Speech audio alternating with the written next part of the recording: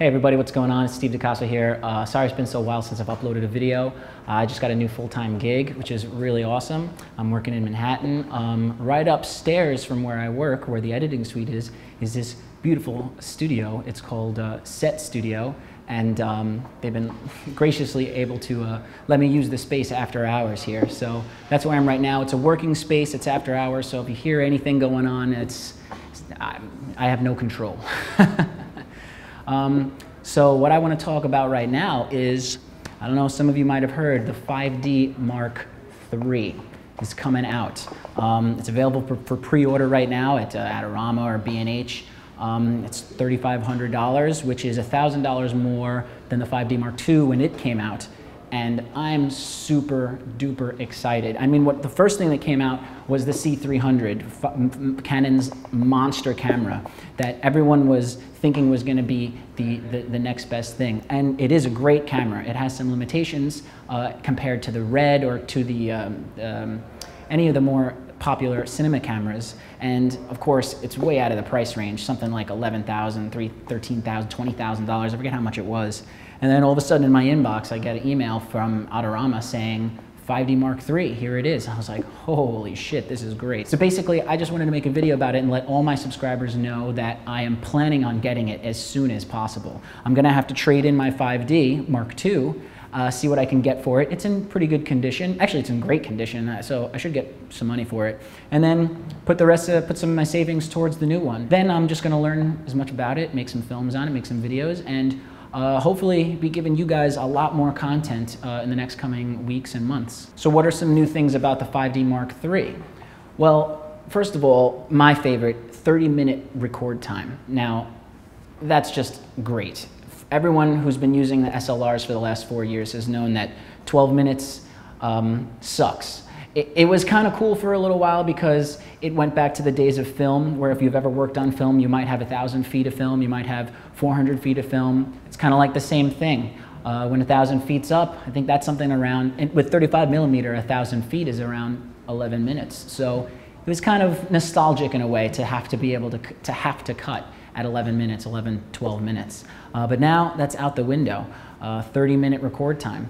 What else is new? One of the new things that I really love about the 5D Mark III coming out is the dual memory card slot. Now, I'm pretty sure, I don't have it in my hands, but I'm pretty sure the research I've done, when I say dual memory card slot, I don't mean 2 CF cards or 2 SD cards. It's actually 1 CF and 1 SD slot. And to my understanding, there's a couple of different modes you can do. You can record onto one, and when it fills up, goes to the other card, which is great. No switching cards if you're in a live event situation.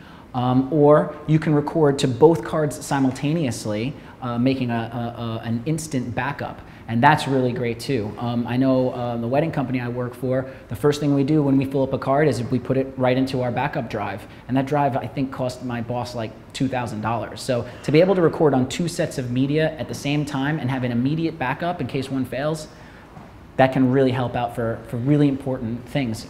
Even for short film, I mean, it's great to have a backup. Now, going back to the 30-minute record time, what happens when you hit the 30-minute mark?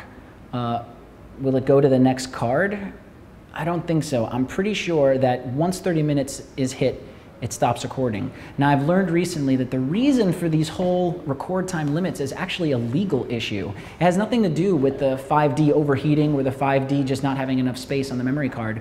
It has to do with the legal definition of a still camera versus a video camera. Up until a year ago or a year and a half ago, the law stated that at 12 minutes, up until 12-minute video record time, it's a still camera. Once it passes there, it's a video camera. And there's a lot of legal, maybe taxes or whatever involved for the companies making these cameras, that they didn't want to have to go through that red tape calling it a video camera when it really is a still camera. No one knew when Canon invented the 5D Mark II that people were going to be using it for cinematography as much as they are. So apparently, some time ago, within this interim, the law has been changed to the legal definition of 30 minutes. And that's pretty awesome. I'm sure still people are going to put up a stink, but that's still pretty awesome to be able to record for 30 minutes at a clip.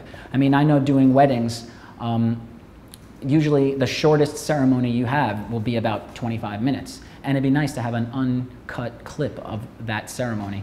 One of the other things that's new about the 5D Mark III is the compression type for video. You actually have two choices. You have one type of compression that's really compressed, and you'll get more footage out of your memory card. There's a chart that you can find. Maybe I can put the link in the description. And then there's another compression you can select that is less compressed, but therefore you'll have bigger file sizes and less footage that will be able to fit on your memory card.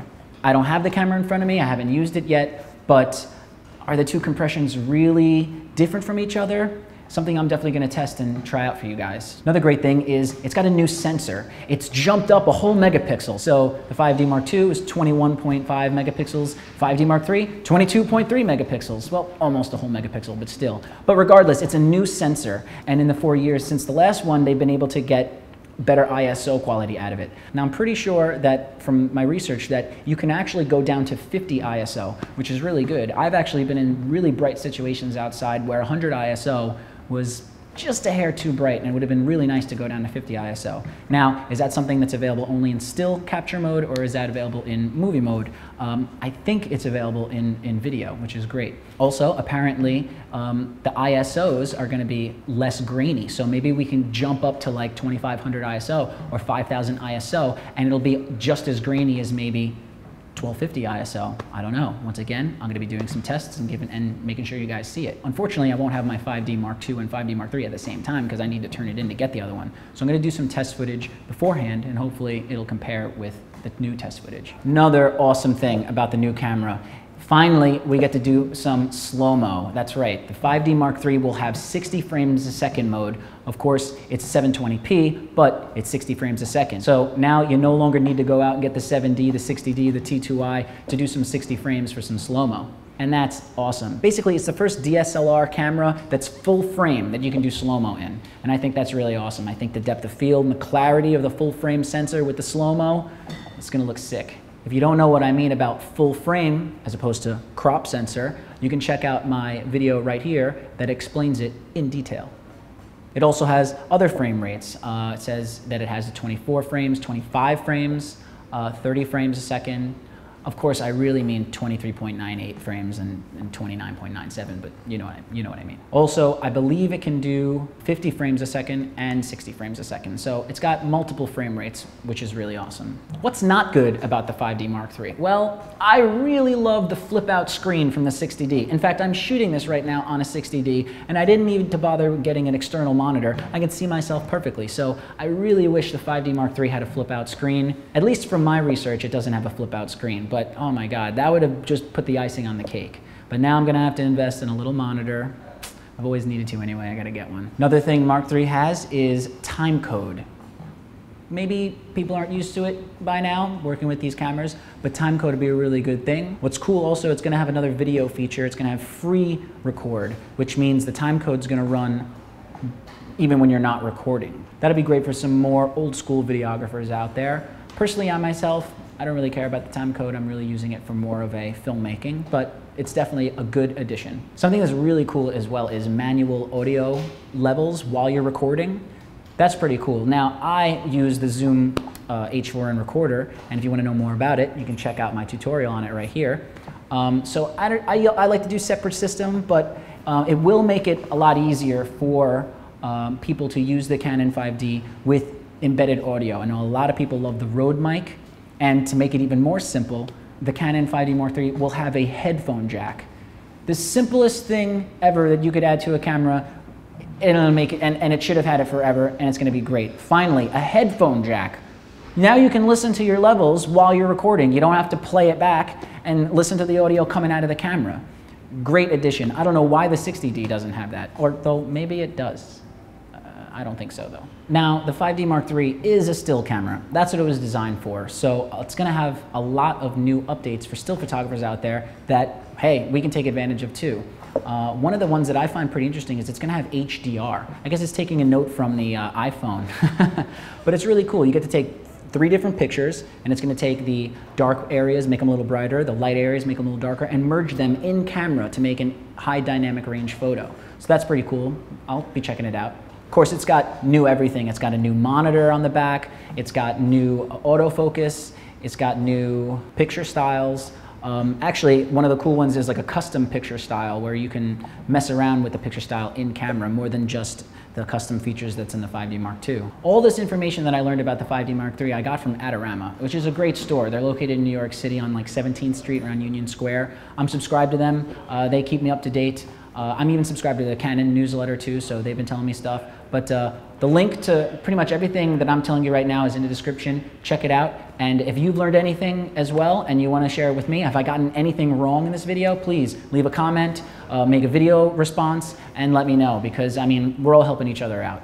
So all in all, I am super excited for the 5D Mark III. I cannot wait to get my hands on it. I cannot wait to play with it. I cannot wait to record and see on the screen 13 minutes, 14 minutes, 15 minutes. It's gonna be awesome. I got chills just thinking about it. So as soon as I get it, I will let you guys know. As soon as I get it, you know what? I might even do an unboxing video. That's how excited I am about it. So as soon as I get it, I'll let you guys know. I'll put up a video immediately, maybe make a little test footage and show it to you guys. But please, like all my videos, subscribe, and stay tuned. I know it's been a little bit dry for a while, but there's some more stuff coming, especially since I'm in a place like this. So stay tuned, and I'm Steve DeCasa. Happy filmmaking.